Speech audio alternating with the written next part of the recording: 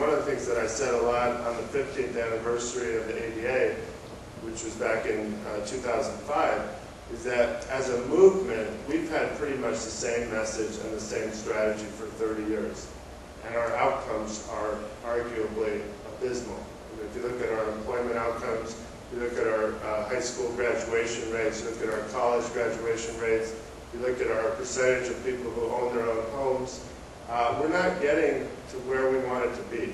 And I think part of the reason we're not getting to where we want to be is we don't have enough Neil Romanos in our movement really forcing us to test our messages. One of the things that Neil says is we need to stop using the word accommodation. He thinks the word accommodation sends the wrong message to the business community. He thinks we should talk about accommodations in terms of productivity. Call it a productivity enhancement or a productivity enhancer as opposed to an accommodation. What can I do as a manager to increase your productivity? And you know, I just thought that was pretty bold for him to get up in front of a disability audience and tell us to stop using the word that's enshrined in our civil rights law.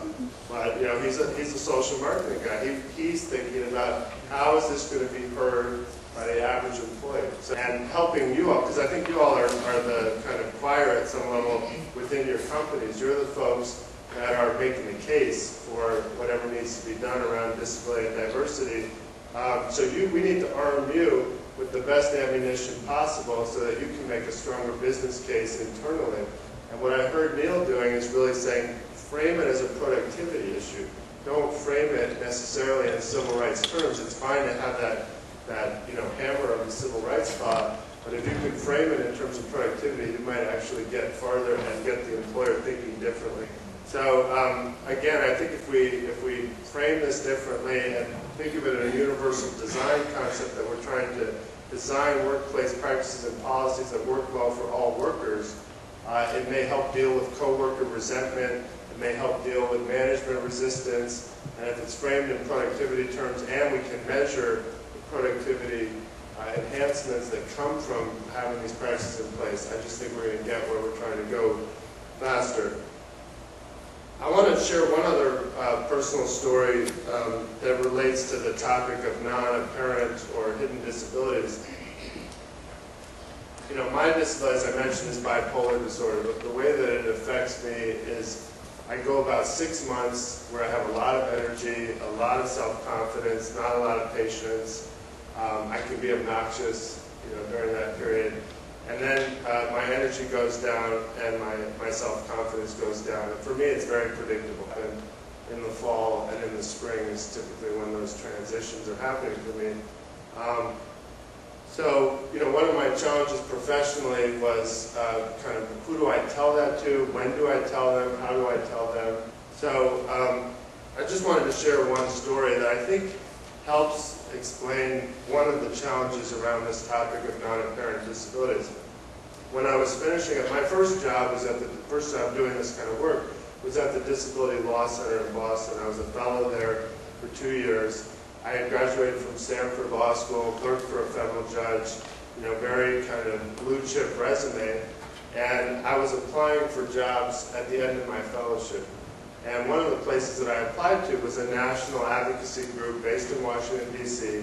that advocated on behalf of people with psychiatric disabilities in particular. So I self-identified in my cover letter as a mental health consumer. That's the terminology that I used at the time. If I had done it today, I wouldn't have used that terminology. I would have just said a person with a psychiatric disability. But at that point, I was still kind of figuring out how to refer to myself professionally. So I said a mental health consumer. One of the people who was checking the references talked to Susan Butler-Plum, who's the head of the Skadden Fellowship Program, which was the fellowship that I was on to work at the Disability Law Center. And he said, you know, Susan, I assume you know Andy, he's a Skadden Fellow. In his cover letter, he said he was a mental health consumer. You know, what can you tell me about that? And Susan said, well, you know, Andy's fine as far as I can tell, but really you should have that conversation with him. Now, he did that in 1993 after the Americans with Disabilities Act took effect. So he basically violated the Americans with Disabilities Act when he asked her that question. And when I was working at the Equal Employment Opportunity Commission, I had a chance to use that as an example in their enforcement guidance. I mean, obviously not referring to him, but we have an example in the enforcement guidance that makes it clear that that is a violation of the Americans with Disabilities Act. I ended up coming to town to interview with for other jobs, and I let them know I was going to be in town and said, would you like to interview me while I'm in town? And they said, sure. So I came in, I interviewed with the person who had asked the question of the reference and his colleague. These two people were considered at the time and to this day two of the most high-powered, effective advocates for people with psychiatric disabilities. We went through the whole interview, they never raised a question. At the end of the interview, I said, I know you talked to one of my references about me being a mental health consumer, and I want to take this opportunity to answer any questions you might have about that. And you know, this is when I was in my high energy period, so I was kind of obnoxious, you know. You know, he looked like he had swallowed a frog. I mean, he basically just didn't say anything. His colleague, who didn't know, obviously, that this had occurred, also was a little nervous. And she said, well, Andy, you know, is there anything you want to tell us? Which probably was the only legal thing she could say at that point, because this is pre-employment. They had not made me a job offer. So, you know, she said, is there anything you want to tell us? And I said, although actually, you know, because the EEOC changed their guidance, because I put it on the table, they could have asked me if I needed accommodation, but they didn't. They just said, is there anything you want to tell us? So I, you know, went into a little bit about my condition and how it affects me and why I thought it might be relevant. I was working at an organization that is advocating for people with psychiatric disabilities to have somebody that has that personal experience in the organization. And it was clear that she was uncomfortable with kind of me being in the in crowd and her being in the out crowd in my terminology. So she said, oh, come on, Andy, we all see a therapist. Why is that relevant? And that reaction is actually not uncommon at all in terms of this whole category of non-apparent disabilities. The first reaction is often, oh, come on, you know, I have my hip problem, or, you know, I have this, I have that. We're all in this category. Why are you wearing it on your sleeve? You know, why are you asking for something that I didn't ask for when I needed that, you know? So I think that's a very common thing, that it's not significant enough to matter, and therefore it's not legitimate. I think you've run into that a lot in the whole spectrum of non-apparent disabilities. But it's also interesting what happened after that. So when she said that, that kind of got me even more kind of obnoxious.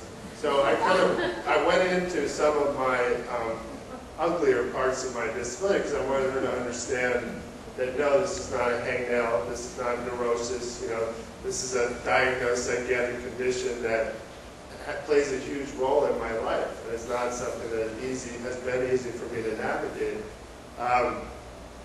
And at some point, it was like a switch went off in her head, and she was, oh yeah, this guy really is disabled. You know, this guy really does have something serious. And then she immediately went to the staff person that they had who was bipolar, who was inappropriate at staff meetings. And again, that's not uncommon. It's like you're either not significant enough to matter, or you're so significant that you're not desirable or qualified for the position. And keep in mind, again, I had the blue chip resume, I had a lot of experience as a young lawyer in Massachusetts working in coalitions. I had a lot to bring to the table, but she really fixated on that bipolar thing. And again, she was one of the top lawyers in the country advocating for people with psychiatric disabilities. So I tell that story just to say that, A, and this has been true throughout my career, you never know who's going to get it, and you never know who's not going to get it. You know, and on that same trip, you know, I interviewed with Bobby Silverstein, the high-powered chief counsel for Senator Tom Harkin on the Senate Subcommittee on Disability Policy. I told him I had bipolar disorder, and it was like no big deal for him. You know, he was looking at my resume.